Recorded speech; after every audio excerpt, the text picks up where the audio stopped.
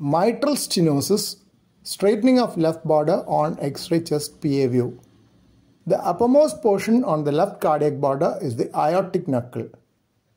The next slight bulging is the main pulmonary artery, and the left atrial appendage is seen below that. The prominent left atrial appendage is also called the third Mughal sign. The first Mughal being aortic knuckle and main pulmonary artery the second Mughal. The latter two regions are usually concave, and the obliteration of the concavity contributes to the straightening of left border.